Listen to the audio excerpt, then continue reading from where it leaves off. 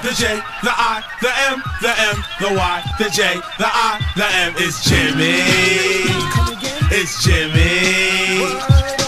You had a lot of publicity come out after, you know, the interview you did about not getting consistent work after Aladdin. How did that hit you? Kind of, did you know it's gonna kind of have that groundswell of support and the reaction it would, or? No, you know, I got caught off guard, but I just wanted to let, you know, young ethnically diverse artists know, you know, how hard it is in this industry, and you got to put your head down and work really hard, year after year, day after day, week after week. It's not something that's going to happen overnight. And is this something now that's kind of propelling you personally, you know, just to getting more opportunities and even working on your own craft too? Well, I started the Ethnically Diverse Artists Foundation in Toronto to help artists of color.